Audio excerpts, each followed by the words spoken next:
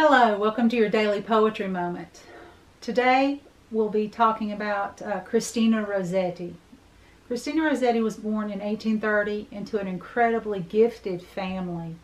Her father was Gabriele Rossetti. He was an Italian poet. Her brother was Dante Gabriele Rossetti. He's a very famous painter. And she had another brother and a sister who were very well-known scholarly writers.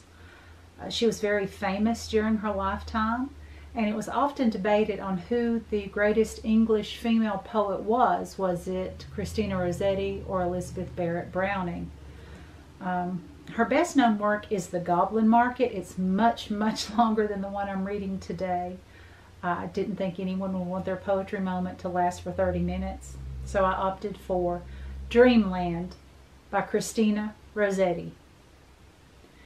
Where sunless rivers weep their waves into the deep, she sleeps a charmed sleep, awake her not.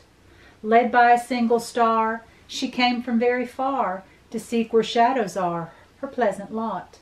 She left the rosy morn, she left the fields of corn, for twilight cold and lorn and water springs. Through sleep as through a veil, she sees the sky look pale, and hears the nightingale that sadly sings.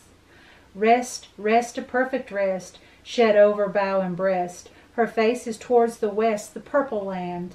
She cannot see the grain ripening on hill and plain. She cannot feel the rain upon her hand. Rest, rest forevermore upon a mossy shore.